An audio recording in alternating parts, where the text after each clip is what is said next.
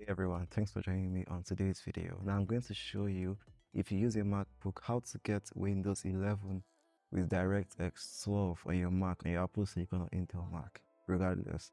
Yeah, subscribe to my channel before we begin and you're in for a ride. Now, the app I'm going to use today is called VMware Fusion or Professional, depending on whichever you see me use on your MacBook. And it supports your Mac perfectly and it runs on Apple Silicon and Intel, regardless of which one you use. And when you're done, you're going to get something like this. You can see the screenshot, DirectX 12. Yeah, no kidding. Let's get started. Alright, here we go. So the first thing we want to do here is search for VMware Fusion on Google and click on the official link. That's their website. So you can see, like I said before, VMware Fusion 13 is latest, available for macOS from version 12 upwards. So you have to download it, and you can see I've downloaded mine and downloading pretty well. The second one is a different case, but you'll get to that soon. So let's double click on the DMG that's been downloaded and it's going to open the installation window. Alright, double click on that. So we're going to go through the installation VS and yeah, open, put in your password. Alright, give it a while to install and open the app. Yeah, allow notifications. Now agree to everything, and for the code, I have a code. You might want to DM me on Instagram for that because that's where it gets difficult, but DM me on Instagram for that. But for me, I have a code and I put it, so that's basically it. Okay, so we have activated it to the Pro version. Alright, so now we have to install the virtual machine. First, grant it any permission it requires. Give it without hesitating, it needs all that. So let's click on get Windows from Microsoft to get the default ARM version, and now continue download Windows. Alright, so it took an unbelievable amount of time to download, and even when it's done, it's going to take a while, so you have to leave it with a very fast internet connection till it tells you creating Windows 11 ISO file. Yeah, it took me ages to get there, so trust the process. It downloads the ISO in the background without giving you a bar for that. So I fast forwarded mine to make it faster, and you can see it's done now, and you can note where it is. I did that by taking a screenshot, but it's quite easy to find. Yeah, so select UEFI and give it a password you remember for the sake of the UEFI secure boot. Yeah, you can just type 1 in 8 places. That's what I did for mine, and get started after doing that. So 111 8 times. Second time, hit continue. Create a new virtual disk. Continue. Alright, you can see everything. 4 gig capacity, 2 cores, probably your 2 performance cores, and you can customize settings by clicking customize settings button, and you'll see the name and where it's saved. Yeah, so now these settings are what you use to control it, but we don't need that right now. Click the play icon.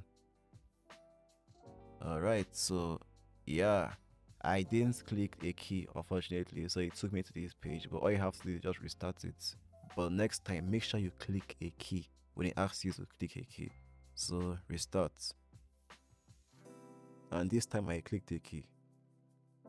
Yep, clicked, and Microsoft logo here. So we're getting to the difficult part. Not difficult per se, but the more annoying part. Yeah, so do the usual Microsoft stuff. Select Windows 11 Pro when the prompt comes for it. We don't have product key, ignore that. Yeah, Windows 11 Pro and hit next. I accept. Windows only on that disk. Yeah, so I made it faster again. I do not have time. 8x speed. For you, it will take a while longer, but for me, more like a snap of my fingers. Yeah, thanks to time travel.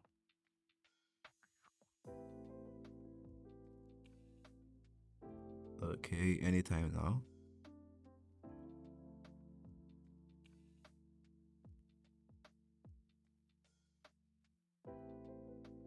Alright, so now it's going to restart and do some annoying service starting.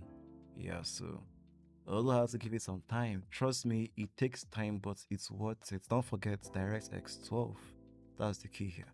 So now we are in the final stages and it's going to boot into the Windows. Yeah, because I made that fast for you to take a while longer. Trust the process.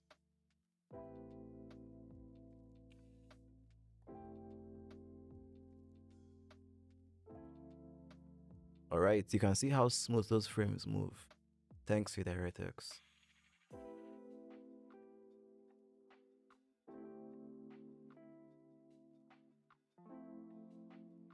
Okay, so here we have Windows logo. So I had to also make the usual BS setup a bit faster to save time and save the video length. Yeah, so sped up everything. These are stuff you can handle. Just select your country, your keyboard layout, your name, your password, the rest of them. After setting your name for your Windows system, it's going to have to reboot. So yeah, that's normal Windows 11. Yeah, you can see mine rebooted again. So it's perfectly normal, don't panic.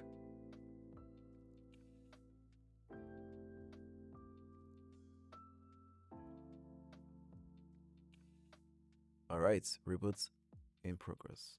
Alright, so now that the reboot is done, it's going to continue with the setup. I had to fast forward it again, yeah, because I do not have time, like I said. Yeah, so fast forwarding should be coming in any time now. Yeah, put in your email and sign into your account.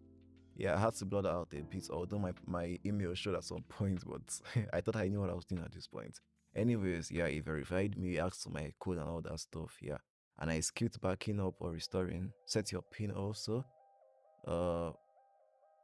Alright, you're getting to the end stages. Yeah, I just skipped everything. Skipped. This guy don't give up. Alright, so hi. Also had fast forward this part. I hate having to wait for this also. 20x or 8x? Yeah, 8x definitely. Yeah, you can see it's faster, 8x. Almost there, and home screen. Yay, we made it. So you can see perfect. I had to test this out as I finished installing just to make sure it actually scrolled like something with DirectX, and trust me, you can see how fast and how 60 FPS ish it looks. Yeah, it scrolled perfectly. Yeah, I can see even the graphics was quite alright. I chose my native Mac resolution 2560 by 1600, and I set it to 200% for the text. Yeah, so it will fit in. Yeah, so you can see good as new.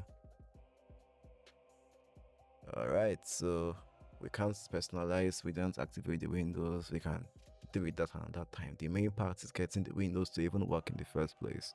Alright, so we have DirectX. I'm going to prove to you that we have it. Yeah, so after googling how to check DirectX, I hit Command and R, like Windows and R, and I hit the DirectX diagnostics. Alright, so that's the diagnostics tool to show the version, and you can see voila, DirectX 12 down there. It supports the latest one. This is the best Windows alternative on MacBook you can possibly get. It actually gets the 12 that most people are after, which means on higher performing Macs you can game on this. Yeah, I've taken the time to show you guys this stuff, and you can shut down also from the menu bar and virtual machine option. Yeah, I shut down.